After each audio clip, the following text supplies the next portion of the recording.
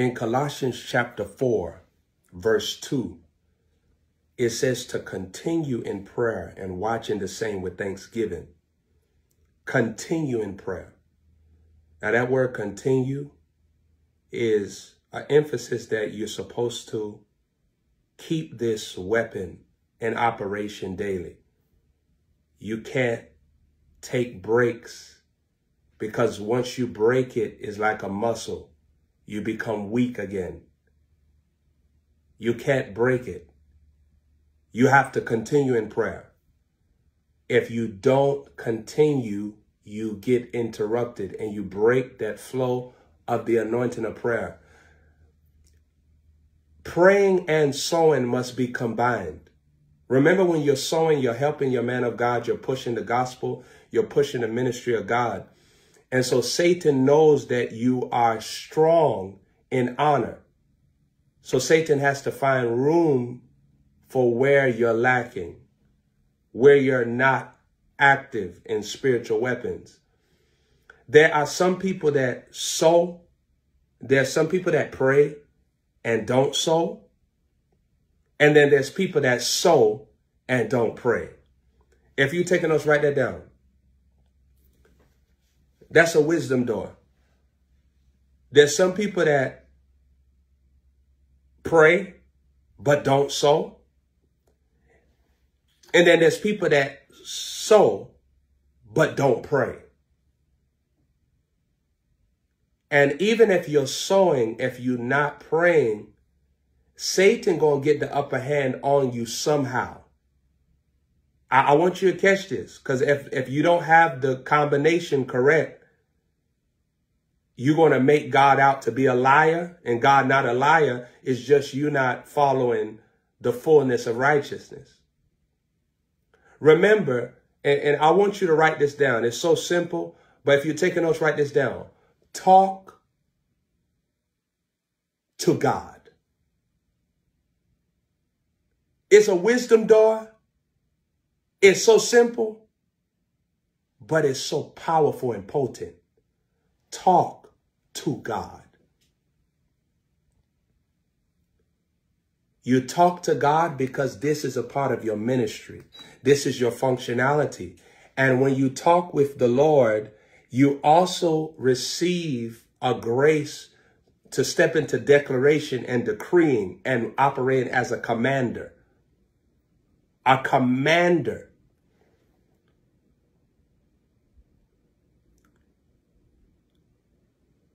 Many don't get to the commanding stage because they are weak in prayer. They don't get to the binding and loosing stage because they're weak in prayer. There's a buildup of momentum in the spirit that happens to you when you're in prayer, that you could call those things that be not as though they were, and it happens as is. I do it all the time. That's why I'm able to speak to weather conditions. I'm able to speak to body conditions, and it obeys me. And I refuse to be dishonored by my decree. But I'm also investing enough time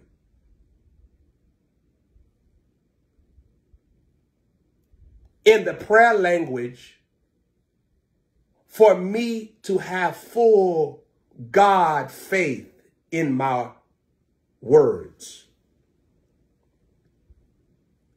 If you don't spend moments, like saints, I'm gonna tell you what believers do. Let me talk to you about believers. Believers won't stay there behind at home and pray. They always gotta be doing something. They always gotta be doing something. Like, you know how today is Saturday? Like, there's so many people out and about today instead of just being home and praying. They're not gonna be home and pray. They take their free time and they always got to engage and say, oh, I'm going to the movies, or I'm going here, I'm going here, I'm going here. Instead of sitting there behind home and pray. And then be the same people that always asking for prayer and talking about, I'm struggling with this, I'm doing with this. But they won't invest moments in the Lord. If God is not interesting to you, if King Jesus is not interesting to you, it is 100% of the time that you are not in prayer. Because in prayer, the Lord becomes fascinating. Miracles start happening, signs and wonders start happening, and things start occurring that are beyond natural laws.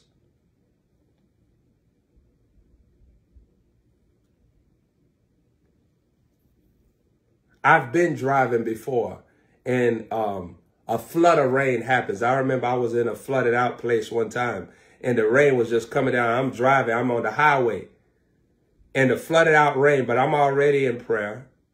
So when the flooded out rain came through, and the rain pouring from the heavens, and I said, hey, stop!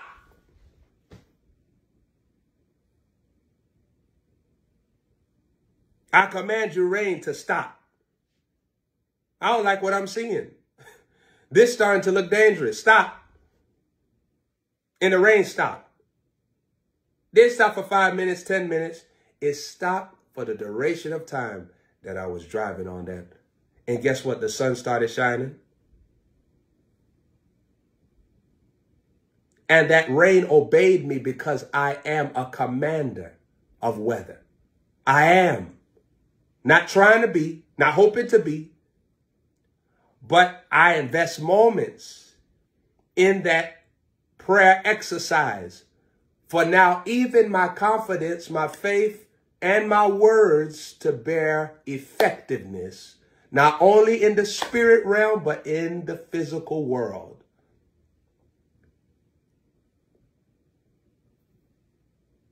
I remember being inside of Los Angeles. I was in Carson, California, and I remember seeing a white family on the front row, a black family. And I prayed for a black lady. She couldn't stand up correctly. I prayed for her, and I was telling her to look at me in the eyes. And say this what the lady was doing to me. As I stared at her, she was like,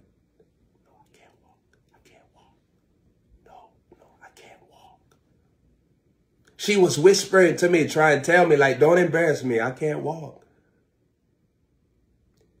And I held her hand for a time. And I was telling her, I wanted to tell the spirit, shut up. I think I did tell her, shut up. She was an older lady. I know she probably was like, oh, this boy is aggressive. Because spirits like to keep people stuck in their world of infirmity. Told the lady, and I kept telling her, stare at me, look at me in my eyes. And as she was looking me in my eyes, then I let her hands go. And she recognized that she walking. And then, saints, what was wild was there was a white couple, there was a white family next to them. And I know why God did that. He wanted to show that he's not into this race stuff. You know, all this stuff, that's just Satan's way to create hatred, strife, jealousy, division, and carnality out of people, the works of the flesh, to get them into a race conversation, a ethnic conversation, you know, all that stuff, cultural conversation, all that stuff. You can't win because it's satanically influenced. If you ever go talk to somebody about race and race this, race that, you can't win in a conversation like that. You have to step into hatred because God does not govern that. You know, it's not going to bring no profit to nothing. It's foolish. So then I took the white lady. The white lady was an older lady. The white lady was also trying to caution me. No, I can't. No, I need to sit down. And I had to tell both of them, shut up. And since I had the white lady stare at me as I supported her until she recognized that the power of God had strengthened her legs. The power of God had strengthened her body. And saints, what I'm doing is bringing the person into the spirit world that I'm in. In their world is fear, infirmity, disease, defeat, satanic power, loss of dignity and dominion. But in my world, there's healing, strength, recovery, supernatural, miracles, happenings of God that the natural laws cannot restrict or evict. You have to be in a prayer session with God every day. I'm not talking about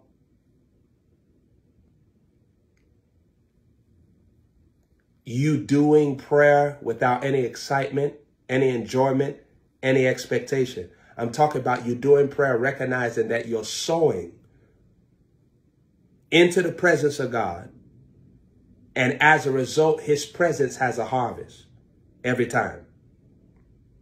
Now, the reason why you got to mix prayer in your sowing, because when you sow into your man of God, you become a target. Number one, Satan wants to affect you and take you out so that you don't sow into your man of God. When you don't pray while your sowing cannot last forever, because Satan is going to find a way to capitalize on that prayerlessness, to bring you into the demonic in your mind. If you don't have that prayer element strong, your mind will not endure as a sower. I know many people that start off sowing and couldn't complete sowing because they didn't pray. That praying aspect is how you protect what God is teaching you. That praying aspect is how you guard the revelation, the understanding. Now, I also want to say this to you, that when you spend time in prayer, you'll actually be able to have an open eye to see who your man of God is that you're sowing into. If you don't go into prayer, you will not see him properly. If you remember in the book of Acts, when Saul was praying in that house, it was in that moment of prayer that God could send Ananias to remove the scales from the eyes.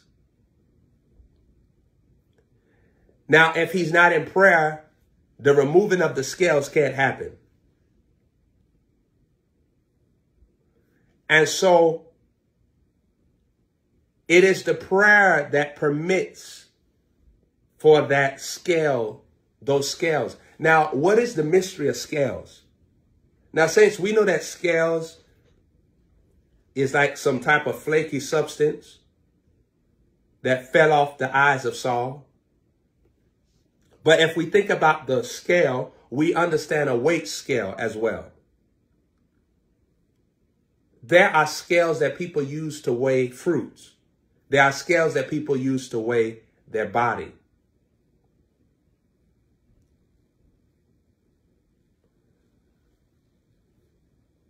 When they say that the scales fell off of the eyes, understand that your eyes, it weighs out things. It has perspectives, observations, and opinions. So if you saw how it happened with Moses' day when he tried to bring peace between those two brethren, they said to him, "We saw you kill that man the other day. So who are you to try to judge us?" And so their eyes scaled Moses as a murderer. And then when his eyes saw what they said, he scaled his life in danger. So he ran and hid. But these are all the scales of the eye.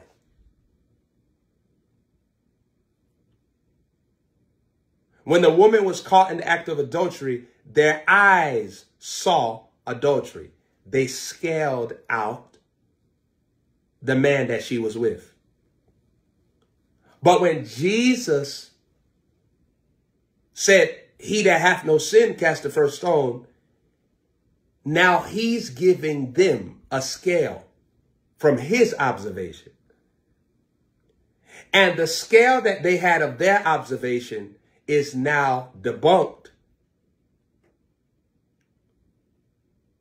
is rejected, it is no longer their persuasion, because they recognize the scale from Jesus's eye and what he weighed out.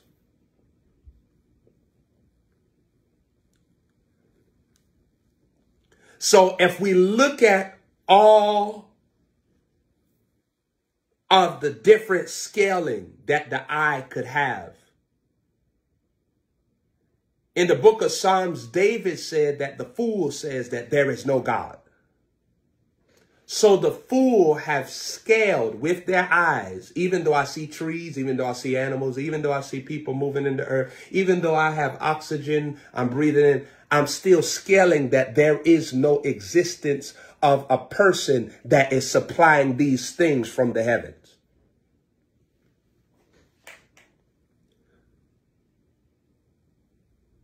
So when the word of God said that Saul's scales was moved from his eyes,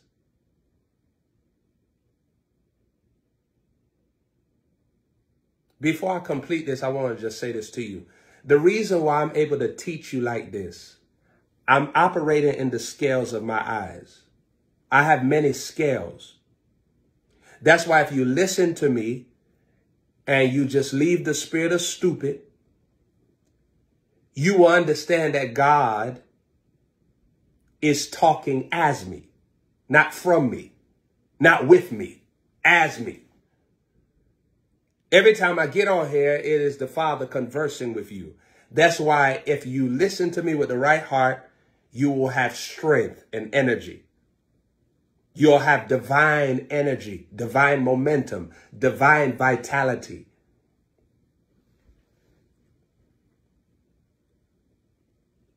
Because the scales of my eyes can weigh things out from another world, beyond this world. So it's through prayer. Saul is praying, which is actually converted to Apostle Paul. And the scales is removed. God sends Ananias, the disciple, the apostle, prays for him. Scales are removed. And now he could see.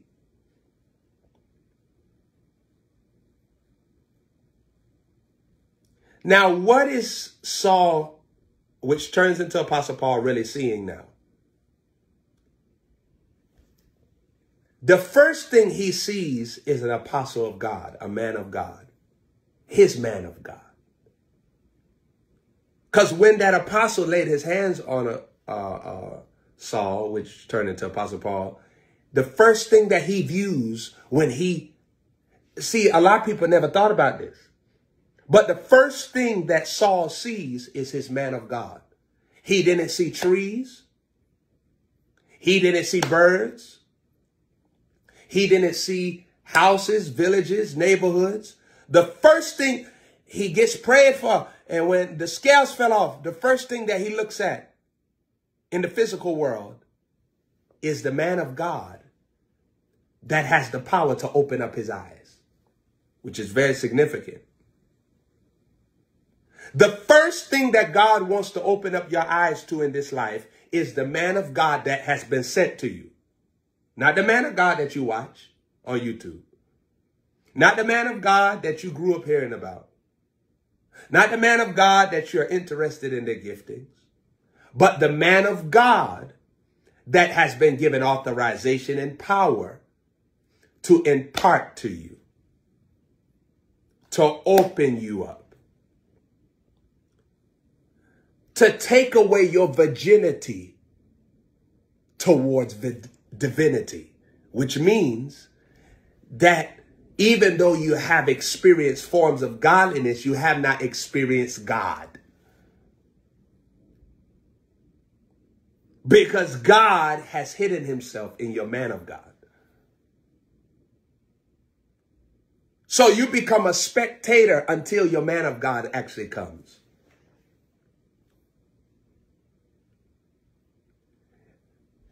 Because Ananias, that disciple, is wearing the grace to now bring forth Apostle Paul from the place of Saul. Now, if this disciple does not come, Saul remains blind, Saul remains hungry because he cannot eat or drink. All right. And so what that happens in that aspect where he couldn't eat or drink, it represents spiritual and mental dehydration and starvation. Now, this is what goes on to make people spiritual holes. This is why people go to every man of God and be like, prophesy to me. I need a word from God. Please pray for me. That's what goes on when people, now you understand what's going on. People are spiritually dehydrated. They're mentally dehydrated because the supply system does not come just because you're in the presence of God activity. It comes when you're in the presence of where God has chosen to manifest himself to you. So you could be in the presence of a man that actually has a true anointing and you still be spiritually starved, still be mentally dehydrated, because that's not the faucet in which God is turning on to supply water.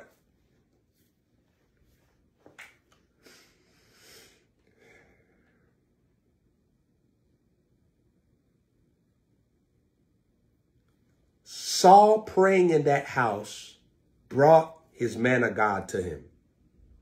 And Saul praying in that house brought the opening of his eyes to who his man of God was. You have to be in prayer so that you do not become evil when your man of God manifests. You have to be in prayer so that you could stay in flow with your part and the divine office you carry towards your man of God to assist him and help him and obey him and follow him and please him and serve him and stay in connection with his flow, his river, his anointing, his kingdom. Because your man of God is a king. They possess their own kingdom, and their kingdom is governed by the kingdom of God. But God has entrusted them with their own kingdom because they have a level of specified wisdom and specified knowledge that they could impart from their kingdom, and they could make you into an individual that you never knew you could be.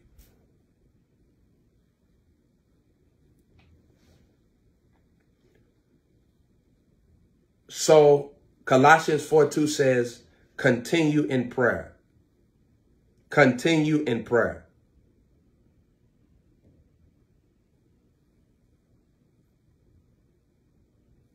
Continue in prayer. Continue in prayer. If you don't continue, you open up a door, a portal within your soulish man, your mind, for the Luciferian realm. And the Luciferian realm is where Satan could switch the operation you originally had towards your man of God. Remember, the Luciferian realm is to fight back at the person of God. Because if you think about it, Lucifer wanted to challenge God. The Luciferian realm is opened up in someone's soul to operate when they're not in prayer, because you're not in the spirit. So while you're in the flesh, there's no telling what's going to come to you while you're in the flesh. There's different things that come to people while they're in the flesh. Combativeness can come to you while you're in the flesh. That means you want to combat. That means in combat and combativeness, you disagree. You find another truth. You find another opinion. You find another verdict. In combativeness, that means that there is an enjoyment to resist, or there's an enjoyment to contradict. Also, in the flesh, that something can come to you is comparison. You can say, well, he does that, so I could do that. He says that, but I could say that. But what you got to also weigh out, why is there such authority there? Am I producing the same fruit that he produces towards the Father's presence? And if not, could I be overstepping? And yes, I am. Because I'm a person that wants to steal the privilege, but not steal the sacrifice. You see what I'm saying? Are you hearing me? Are you hearing me? And if I want to steal the privilege, but I don't want to steal the sacrifice, I'm a deceiver. I'm deceitful, because now the very thing that qualified this to be yielded out of the person or produced out of the person is the very thing that I want to bypass and then still go to that. So in the flesh, combativeness comes to you according to your relationship with your man of God, and also comparison. You'll compare yourself. And in comparison, no good thing lies, because now you want to exalt yourself as if the man of God is learning from you. The man of God is emulating you. One time there was a young man that I was basically like taking care of him in a sense. I was helping him out. I was assisting him. And I was doing a conference in New York, and he couldn't get to the conference. I paid for his flight, paid for his hotel room. And when he got to New York, he was hungry. I fed him. And while I'm preparing for my conference that same night, I spoke to my team right there, and I said, the Spirit of the Lord just told me to get your hair cut. So we're going to get your hair cut. His hair was a mess. Now, mind you, this is my conference, right? I'm going to go minister. I stopped the conference, and I told everybody, I said, and I told my other sons, I said, find a haircut place for him. And one of my sons came up and said, Prophet, why are you doing this? Like, you got to do your conference tonight. You need to focus. Like, he not really, you know, we could do that after. I said, you hear what I said? The Spirit of God said to get him a haircut. So even though we got prepared, let's do that. And saints, we was in New York. Now, New York has the worst traffic in history. I've never gone to a place ever that had the worst traffic like this. I mean, it's awful. Like, even if the 911 is in the lanes, they'll block up the lanes. They won't move. It's just awful. I wouldn't live in New York. I wouldn't live in New York. I don't like that place at all. I actually found out they was lying. Like, they make it seem like it's so fly. It's not. Worst place I ever been to, probably. Worst. Even I went to New York like on leisure time to try to like relax and chill, and it wasn't it. For us to get to one place, it probably was like 3 hours because of traffic. Oh, it's just awful. I went. But saints, that's how I was rocking. So I took care of the young man, cut his hair, had him looking nice, ... Do you know that that same young man began to say that I was trying to be like him? I was fighting him. Now, meanwhile, this was something that was so devastating to me. Very devastating to me. Very, very devastating to my heart. I was wounded, but I healed quickly because I already know how to heal myself. But it was so shocking to me that people could have evil hearts when you show them love, while you show them care that they have never experienced from anyone.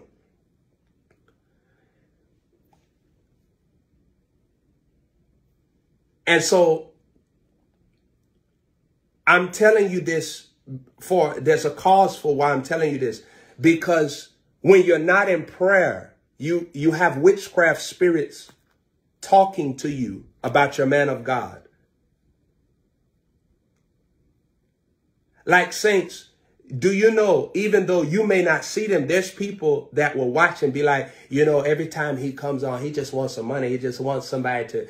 But then there's people that recognize, how come prophet is not asking for a seed? How come he don't do like the other Facebook people and the other people, like, and they just throw down your throat, you know, sow into me, sow into me, sow into me, sow into me, sow into me. So come on, right here, right here, right here, right here. The Lord told me there's 5 of you that are about to pick this up right now, right now. And that's what they do all the time. And saints, somebody will look from a different scale. Meanwhile, there's people that are in prayer and they recognize this is God talking to me on the earth. And here's my chance for me to take care of God. Bless God.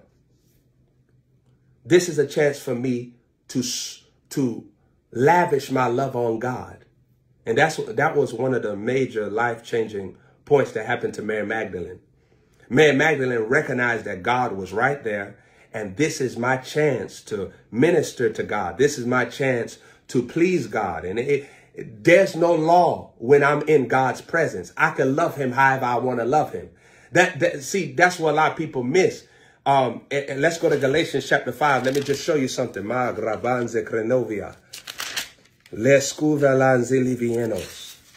me show you something in the word of God. See, when you're in the spirit, in the presence of God, there's no laws. So there's no thou shalt nots. This is just my chance to be a pleasurable experience to God. Let me show you something. Let's go to Galatians chapter 5. All right.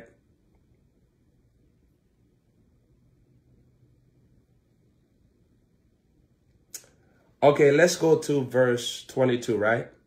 It said, but the fruit of the Spirit is love, joy, peace, long-suffering, gentleness, goodness, faith, meekness, temperance. Against such there is no law.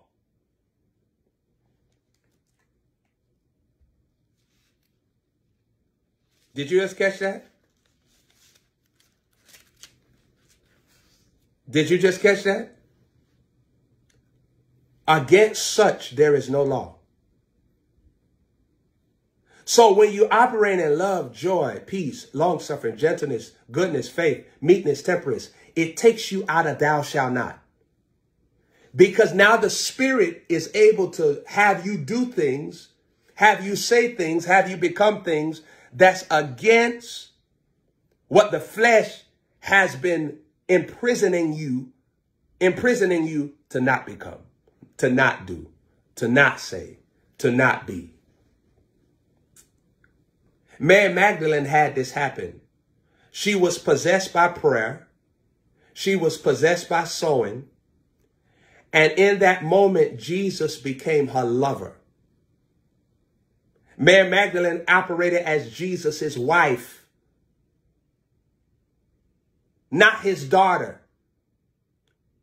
She was at the tomb looking for her husband. Her husband told her, I'm going to be back, baby, in 3 days. And she's at the tomb saying, my man gonna come. I know it. I believe him. Meanwhile, the disciples that were not in prayer are afraid of the Roman government, that they're going to arrest them and crucify them for their association with Jesus. I'm showing you what happens when you're not in prayer. You don't even have faith in your prophet. You don't even have faith in their words. You don't even have faith in their teachings. But here's Mary Magdalene, a woman prayed up, sold up. She sold upwards. She prayed upwards. She served upwards. She focused upwards. She meditated upwards. And this woman, she has nothing holding back. She's not holding back anything. If you look at even her approach to Jesus, she went go touch Jesus. She didn't say, Jesus, can I touch you? She went go touch Jesus because she got a realm of ownership in her mind. She's like, this is mine. You ever thought about that? She ain't gonna touch him. Now watch this here. The woman with the issue of blood had that same mentality that she stepped into in one moment because she allowed love, joy, peace, gentleness, temperance. She let all of those things, long suffering, she let it take her over. And against that, there was no law. And so even though it was unlawful for a woman that had that issue of blood to be roaming the streets, they was considered unclean. It was against the law for her to be out and about like that. But she touched Jesus, his clothing, and she touched him. That was a form of ownership. I want to say something deep on here. Until you own Jesus in your mind, you will not live a life of miracles. You got to learn to own him. Zele kovale krovanze. Ane kulaga ganzo. Ananon zeliva kravrazilies. You got to learn to own him in the mind. Your mind is where everything happens. And that woman, even though she was not at the teachings in the Beatitude, she was not at the wedding where Jesus turned the water into wine. She was not at these pivotal moments of Jesus' life. In that one moment mentally, she meditated on him, thought about him, made him her God, made him her husband, made him her lover, made him her king in that one moment. And that one moment when she got to that area where he was walking, she snatched that garment. She snatched the mantle. All through mind. Your mind moves the body. Your mind moves the body. If you're taking notes, write that down. Your mind moves the body. Your mind moves the body. Your body is moving in the direction of your mentality. Your mentality is the master and your decisions is the servant. Your mentality is the master. Your decisions is the servant. Your mind is the husband. Your decisions is the wife. If you're taking notes, write that down. Her mind moved her body. Her mind moved the body. She snatched the mantle of the Holy Ghost. But see, when she said, if I just touched the hem of his garment, she was in prayer. She was in prayer and meditation. You have to walk in prayer very strongly. In Romans chapter 8, verse 26, it says, likewise, the Spirit helpeth thy infirmities. Romans 8:26, likewise, the Spirit helpeth thy infirmities. For we know not what we ought to pray, but the Spirit maketh intercession for us with groanings that cannot be uttered. Romans chapter 8, verse 26. And Romans 8:26 says that you don't know what to pray, but the Spirit helpeth our infirmities. It maketh intercession for us. He maketh intercession for us. He maketh intercession for us with groanings that cannot be uttered. So the Holy Ghost, when you're in prayer, when you even pray in tongues, Kalavanzo volu falazien, Soloma grinizo no givienos, Ganzele gronija la gazalion, Leguele lesiana clasia la halian, Londo lovo coviliazel, Ev ecruvalais, Cravanzo crefrizaleon, Spoluvalanzeli conosian. While you're in prayer, you just prayed a perfect prayer. So you don't ever have to repent for what you just said in tongues. When you pray in tongues, you pray perfectly. You never have to apologize. You never have to say, Lord, I shouldn't have said that. Tongues is perfect prayer. If you're taking notes, write that down. And when you pray in tongues, there's a schedule that you just release with your mouth. That's why when you pray in tongues, you'll remember a bill, your phone bill. I got to pay this phone bill. Oh, I forgot to pay my phone bill. When you pray in tongues, you'll remember, I need to take their clothes off the floor and put it in the basket. When you pray in tongues, you'll remember, oh, I didn't drink much water today. I need some water. I need some water today. Nele krovija na kramazia. I need to forgive that person. I'm holding on. I'm a little mad at them still, but I need to forgive them. Lord, I forgive so-and-so for what they did to me, and I hand them over to you. Shele klazian kananzo lokovian. Kurizia klazali okovolian. Don't go with her today. Don't go with him today. And you'll hear God telling you not to go to that meeting, not to go hang out with that person. And you know how much people evade shootings, death. They evade rapes because they prayed in tongues. The Holy Ghost will make intercession for you. The Holy Ghost will talk to you. I need to sow a seed. Kelejali zono clavazia. The seed is $800. Glemans doloma cavalanzio. There's $250 that I'm supposed to sow. I'm supposed to name this seed that I will return back to Eden to live in the blessing. I'm showing you how the Spirit works. He shows you what weapon needs to work. It needs to be exercised. Kelanzolo kovaliana. Galanunze li kalayas. Kananonze lukanika levien. Fenzolo vekreviziana. Zakarananzelovien. And while you pray in tongues, I need to teach my son to do this. I need to teach my daughter about this. There's a teacher's anointing that parents receive when they pray in tongues. When you pray in tongues, you receive a teacher's anointing. There's words that God fill up your mind with to speak to your children.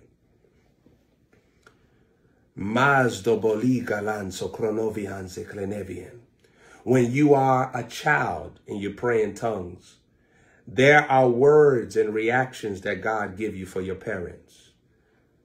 You'll become a genius in how to correspond with their authority and how to obey their laws.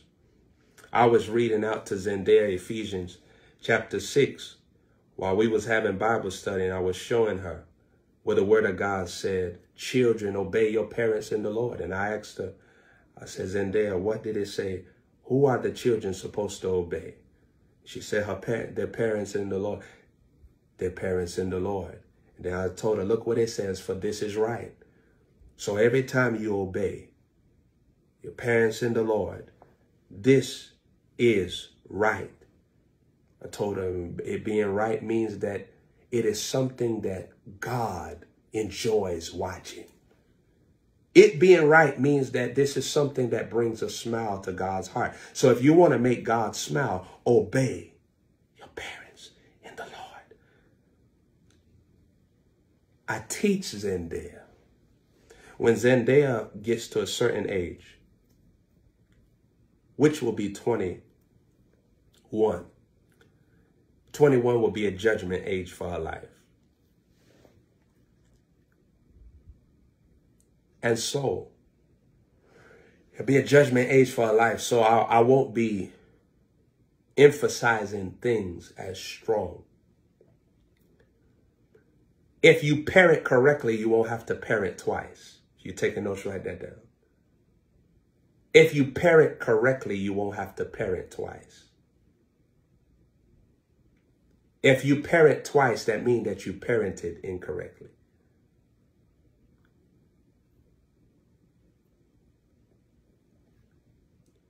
You don't teach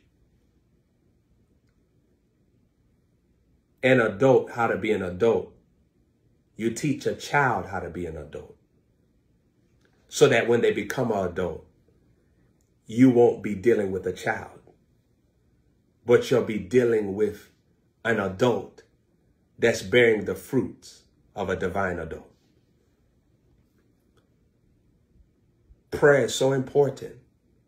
The Spirit of God wanted me to emphasize this, to mix prayer with sowing. Don't just sow. You need to pray. There are things that your man of God may need from you, but he may not have permission to utter it verbally. But if you're in prayer, you could hear his heart.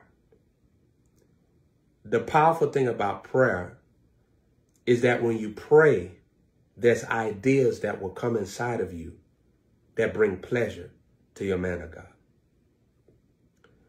One of my daughters bought me this jacket, and she haven't even been in my ministry for long. But this can only be given through prayer. You understand? While her soul is in meditation, she says, Prophet would like a jacket like this. So she buys him a jacket. By the way, I do this also with Dr. Mike Murdoch. Dr. Mike Murdoch said that I have bought his whole closet. His whole closet is me. That's what he told me. But see, I'm able to do that because my soul is meditating on how to love him, how to heal him, how to be pleasurable, gentle, honorable, faithful experience for his life. I'm never rude to him. If he asks me something or he says something to me, I'm never rude. I'm never evil. Nor do I inject my knowledge. I only inject my knowledge as if he asks me.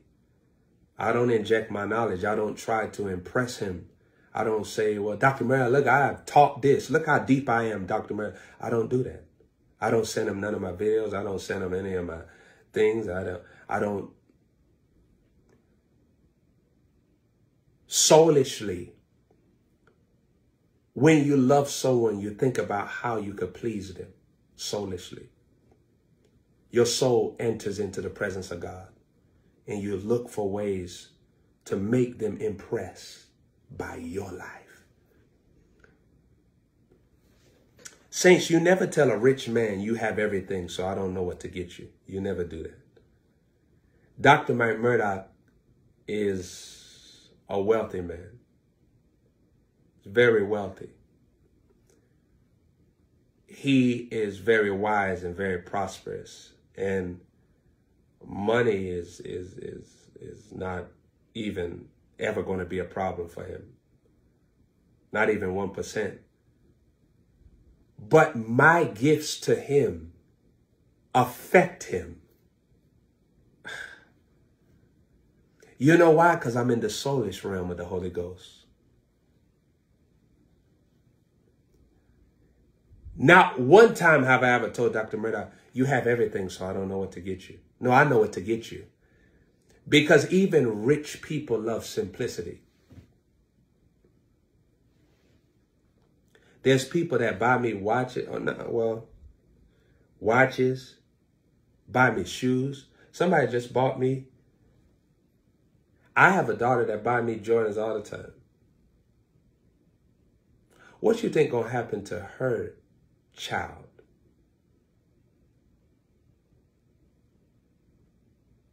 Now, I want you to catch this.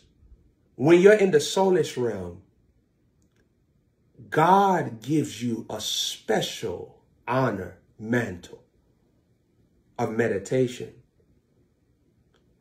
Remember what Apostle Paul said in 2 Corinthians chapter 9. He said, you purpose in your heart to give. So it's in the heart realm that the Holy Spirit wants to take over and take it out of deceitfully wicked and bring it into dedicated and wise, delivered and worshiping. Bring the heart out of deceitfully wicked. And saints, when your heart get out of deceitfully wicked and the Holy Spirit takes it over, you start having an accumulation of love thoughts hit you like a bomb. Saints, you're going to have to learn this. You're going to have to learn this.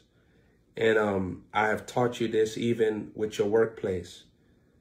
Sometimes people don't have jobs because they really don't like nobody telling them what to do. That's why they don't have a job. They're lazy. Lazy people don't like to be told what to do. Lazy people don't like to be told what to do.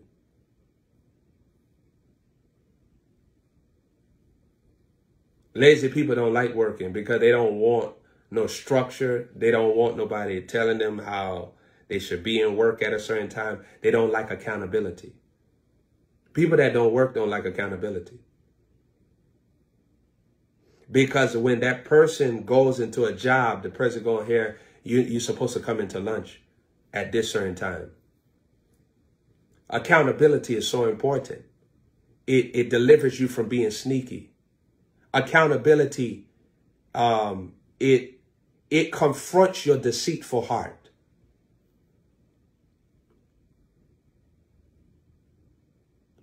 And the deliverance that authority brings is now you have a platform to exercise self-denial. You have a platform to show your wisdom. Saints, enter into prayer very strongly. Do it very strongly.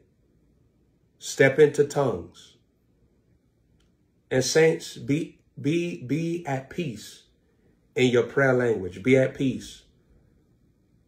I want you to also have faith and recognize that every time I pray in tongues, salakumbien, venenzolovaklанzio, leni garanzeli cavalies, salagreze de covalienzo.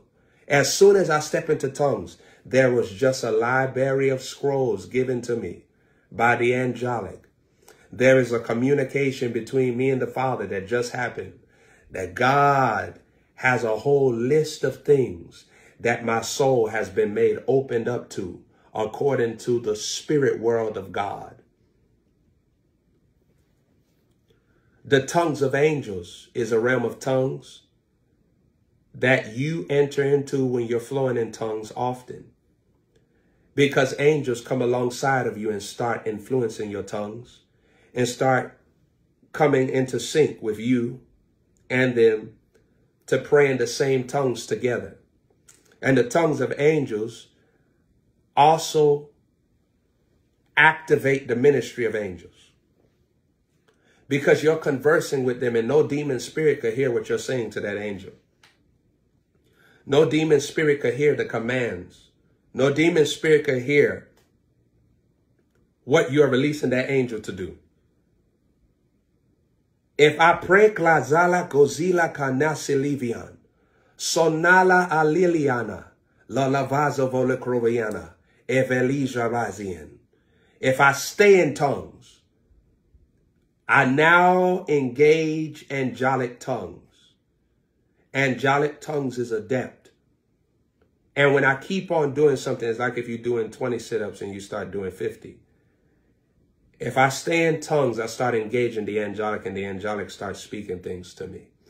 I start speaking things to the angelic and I become genius in my mind. I become wise. I become smart. I move in discretion. I start moving in grace. I start moving in glory. And I start having decrees on my tongue. When you pray in tongues, your tongue, this tongue is receiving a mantle. It's called tongues because your physical tongue actually becomes anointed. Your physical tongue receives a mantle, and even words that come out of you will become guided by the Holy Ghost. You'll no longer argue with authority. You'll no longer speak words that create wars, but you'll speak words that create wealth. It creates worship and it creates wisdom in your actions. Your tongue will guide you into righteousness. Your tongue will guide you into money cometh. Your tongue will guide you into favor. Your tongue will guide you into things that bring you profit and increase. Your tongue. Your tongue. Your tongue. Saints, did you know that when I did the 10-hour broadcast, and I spoke from my tongue all that time, did you know that I lost 6 pounds while I was talking? When we did those 11-hour broadcasts, lost 6 pounds. I want you to catch this. Why am I telling you this? Your tongue affects your whole body. Your tongue affects your whole body. How much more if you speak health? You could reverse verdicts in your body. How much more? If you talk correct, you could unleash the health of God in your body. How much more? How much more? That if your tongue is anointed through prayer, that you'll speak things that bring even physical miracles to your body. Your tongue brings physical miracles to your mind. Your tongue brings you into money cometh. That's why we speak money cometh with the tongue. That's why Apostle Leroy Thompson got money coming. Apostle Leroy Thompson would pray in tongues. And God gave him that term, money cometh, years, decades ago. Proverbs 10:20. The tongue of the just is as a choice silver. I had the privilege of praying with Dr. Mike Murdock, even when he was going through his crisis. Saints, one of the most powerful moments that I experienced was while he was on it was like he was on the brink of death.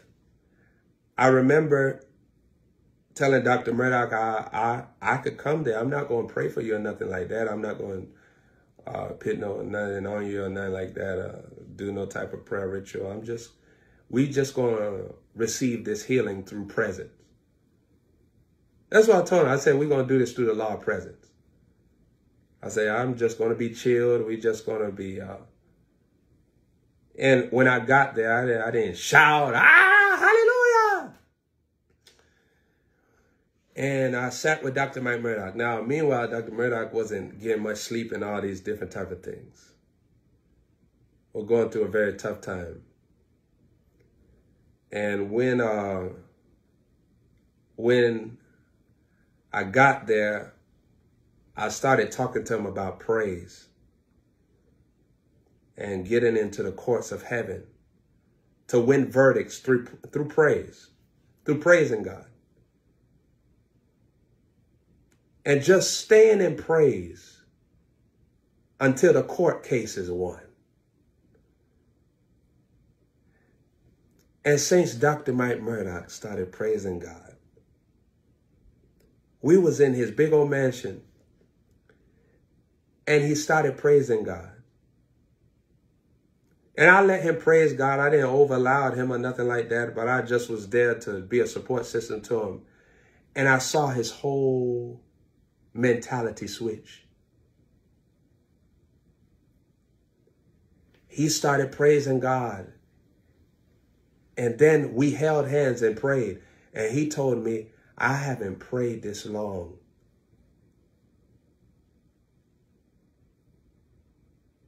in a while. And saints, what was one of my most glorious moments on earth was seeing. This is probably one of the most beautiful moments I've ever had in my life. Was Dr. Mike Murdock, after some time, fell asleep. Saints, let me shock you. That was one of the most powerful moments of my ministry. If not, when he fell asleep and he slept, that was one of the most powerful moments of my ministry.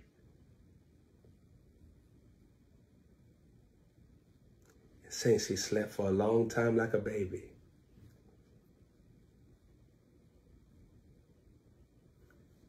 Was one of the most powerful moments of my ministry.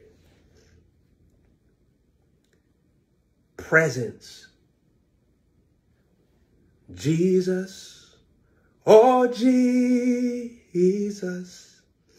Jesus, oh Jesus, Jesus, oh Jesus, your